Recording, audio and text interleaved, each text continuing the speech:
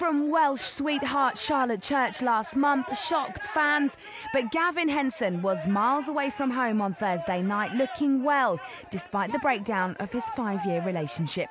The Welsh rugby star hit the red carpet in his first public appearance since they announced the wedding was off. Pictures earlier this week appeared to show the strain of the split was taking its toll on Charlotte. She looked tired and stressed, but her former fiance Gav was over 100 miles away, looking happy and healthy at the pre-Wimbledon party at the Kensington Roof Gardens in London. In a shiny purple shirt, a blue jacket and jeans, the 28-year-old was happy to pose for photographers but wouldn't talk to our crew. Gavin, can we get a quick word, ITN? Gavin, just down to the bottom right! Gavin! It's thought Gavin and Charlotte are trying to remain amicable for the sake of their children. The pair have a son, Dexter, who is 16 months old, and a 3-year-old daughter, Ruby.